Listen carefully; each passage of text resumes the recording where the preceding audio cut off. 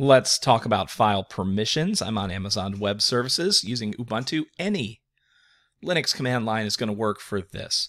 So you'll see here that I'm logged in as a user named Joe. So let's go ahead and pico a file called myfile.txt. I'm just going to add 1, 2, 3. I'm going to use Control-O to save and Control-X to exit.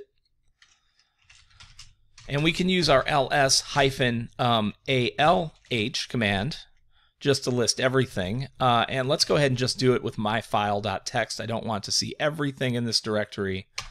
Let's just look at myfile.txt. And the H isn't necessary here because if we're pointing it at a file, we know it's not hidden.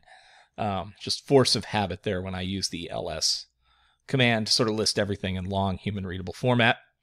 And we can see the breakdown of this. So we start with, over on the left, the file permissions. We're going to talk about what each of these slots are. These are groups of 3. This would be an RWX. This would be an RWX. In the absence of a permission, we see a dash, so there's no X. And in this case, we see RWX. There's an absence for W and an absence for X, so only read here. We're going to talk about what that group means.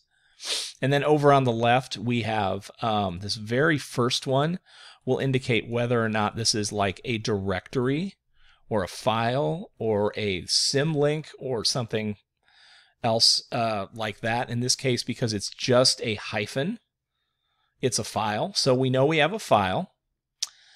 And we have our groups of RWX that then occur after that. So pretty easy. We have a user named Joe who owns the file. The first one is the user. The second Joe here is the group that owns the file. So I have a user named Joe and a group named Joe. And if I were to add Joe to a different group, we can modify the group ownership. We'll look at that as well. We have our file size, 5. We can see the date that this was created and the time, according to Amazon Web Services. And then we have the file name. And so here's a breakdown of this file as we see it. We have the file owner that has read-write permissions. We have the group owner that has read-write permissions. And we have the rest of humanity, which has read and then no write and no execute permissions. And so this is kind of how it pans out. The first person we see here, the owner, that relates to the first 3 read, write, execute.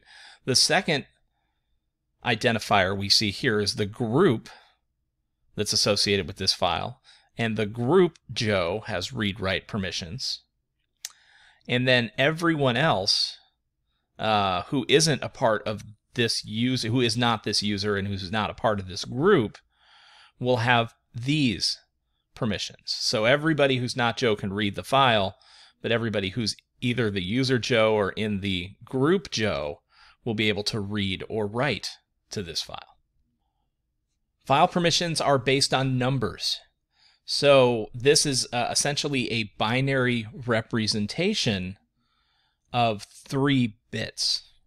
And if we look at a binary chart, and this is something that we've looked at previously, we know that every bit has a value of 1, 2, 4, 8, 16, 32. And essentially, we're just looking at 3 bits here.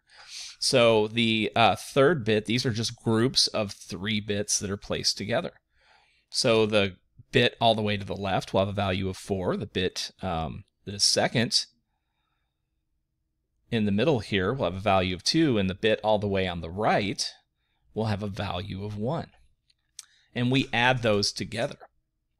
So in this case, the file owner has permissions of 6 because we have 4 plus 2. The group owner, Joe here, will have a file permission of the number 6. We're going to look at how this is implemented in a second. And everybody else on the face of the planet right now will have a file permission of just the R. So this would be 4. So this would translate out to a file permission of 664. All right, I'm going to leave it at this for this video. In the next video, we'll go ahead and we'll start making changes to file permissions using the chmod command.